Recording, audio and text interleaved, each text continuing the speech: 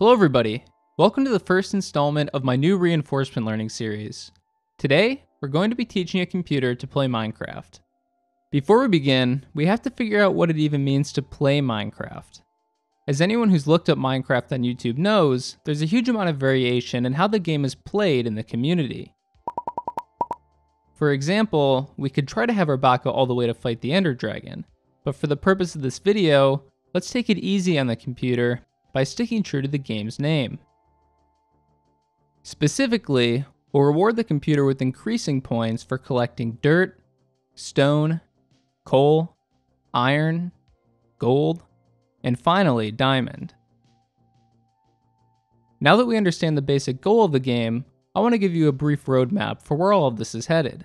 The project is split up into three main components: a neural network, which will make decisions, a Minecraft simulator, which will train the network, and a Minecraft mod, which will visualize our network's learned behavior. First, let's talk about neural networks.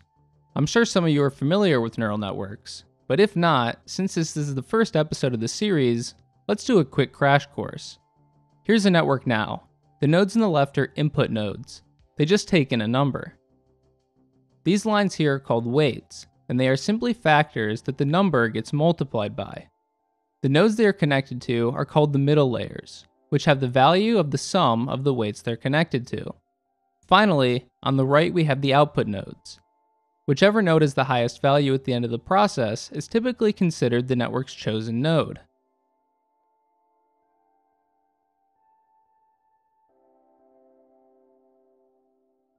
This network is going to be the brain of our player.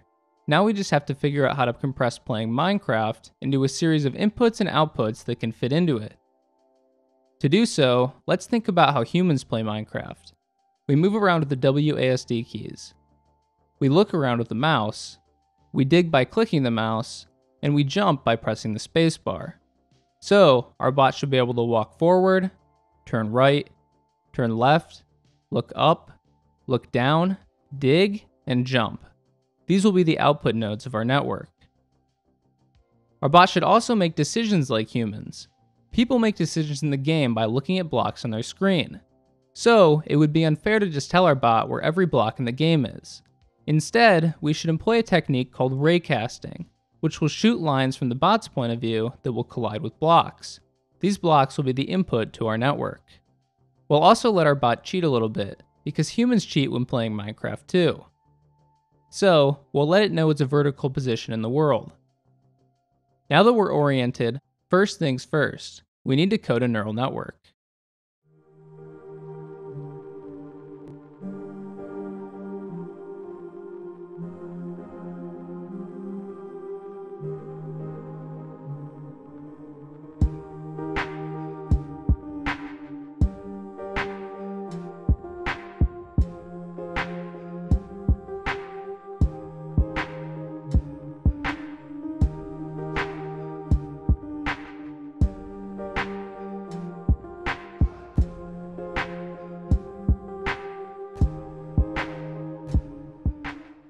We now have a C++ static library that simulates neural networks and can be used for a lot of future projects. If you're feeling particularly adventurous, you can check it out on GitHub using the link in the description. Next, we need a simulator that our bot can play in. But before we jump back into development, let's revisit the roadmap to better understand why we need it. The job of the simulator is to train the network with reinforcement learning by running millions of Minecraft games. The basic process looks like this. We first create an instance of the world in our simulator and assign a neural network to the instance. Then, we create 99 copies of the bot, each with slightly different neural weights than the others. This process is called mutation, and it mirrors genetic mutation in evolution.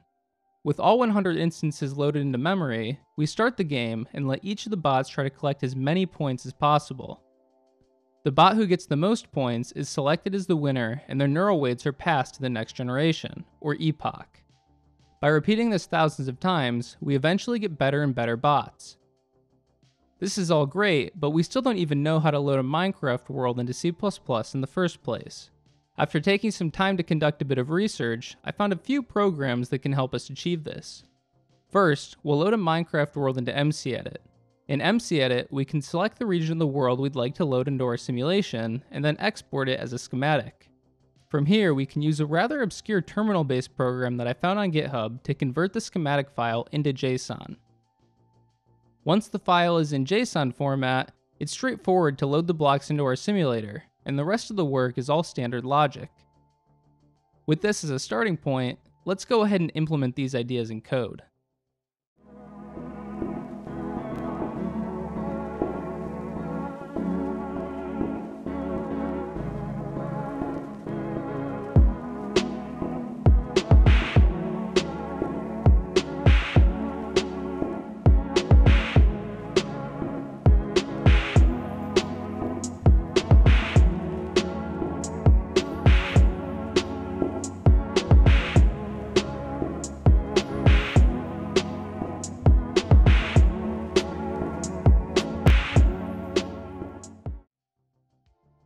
You may have noticed a few cuts during that time lapse. Honestly, it just would have taken too long to show the whole process.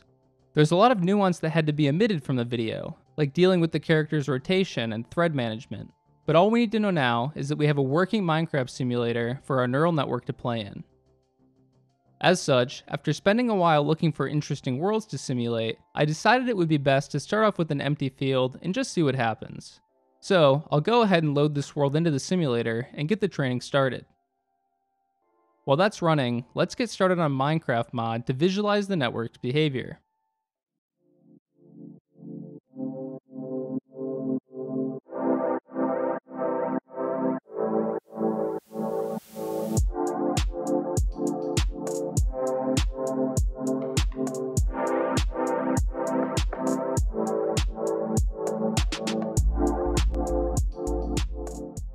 This mod was a lot more work than I was expecting, but we now have an AI mob which can read in data files from our network and visualize whatever decision the network makes, for example, walking, digging, or looking around. In the meantime, our network wrapped up training. To offer some more context while we watch its progression, here's a visualization of the network the bot was trained on. As you can see, it's a lot more complicated than the toy models we were exploring earlier. In total, there are about 11 million parameters, or weights, in the network, which theoretically will allow our bot to learn complex behaviors. Let's take a look at how its evolution progressed.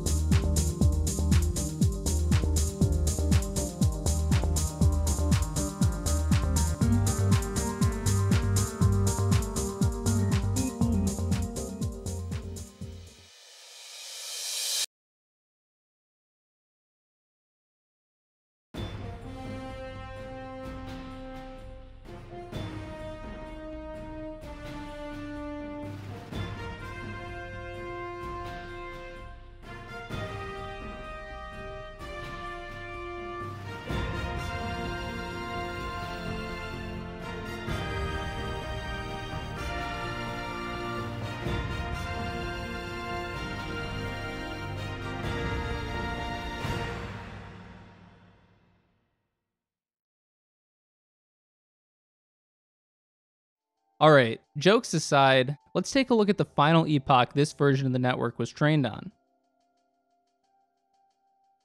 As we can see, the network is exhibiting some complex behavior, like looking down and jumping to dig ores it otherwise couldn't access. However, watching it for the most part just dig straight down isn't exactly satisfying from a human point of view. I'm going to try to address this next. To promote more dynamic digging styles, we'll basically just stop rewarding the bot for digging straight down too many times in a row. This feels a bit like cheating to me, but it does make sense, as one of the oldest rules in Minecraft is to never dig straight down, or you'll probably end up in a pool full of lava. I'm also interested in how the network might evolve with a bit of variation, so I've scoped out a new world for our bot to explore.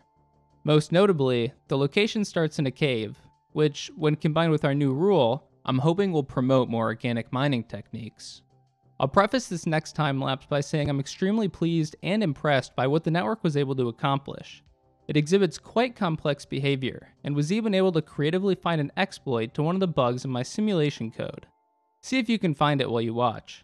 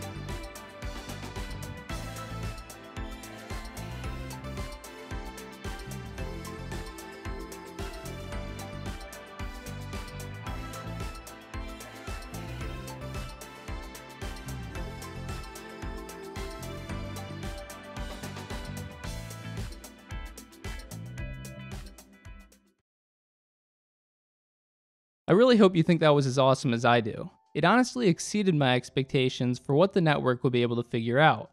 Also, if you didn't catch it, the bug in my simulator was that I didn't check if there was a block above the bot before they jumped.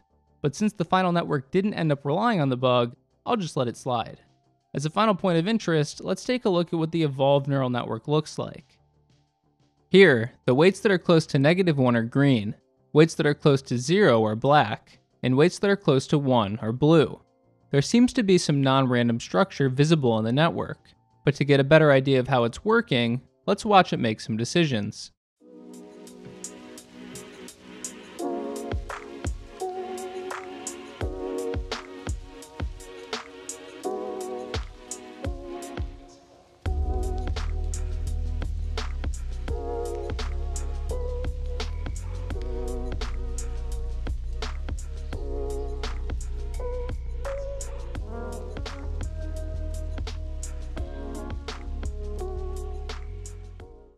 With that, I'm happy calling this project a success. That said, if any of you are interested in running some tests of your own, all of the code used in this project can be found on my GitHub page, so feel free to go wild and let me know if you make any interesting progress. I have another reinforcement learning project coming out soon that I'm really excited about, involving a specific board game. So in the meantime, be sure to like, subscribe, and hit the notification bell so you don't miss it. Thanks for watching.